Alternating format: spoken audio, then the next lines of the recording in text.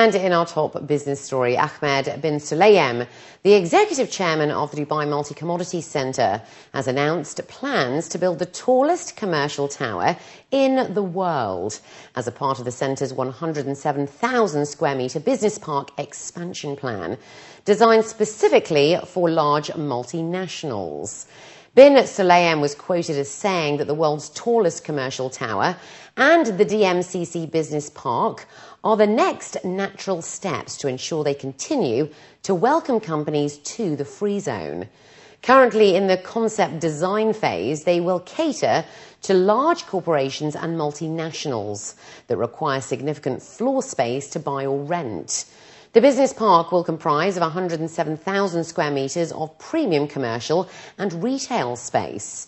Bin Sulayem also revealed that over the past 4 years, DMCC has attracted more than 4,000 new companies to the free zone, 90% of which are new to Dubai. In 2013, they have accelerated this growth with an average of 200 new companies joining at DMCC every single month.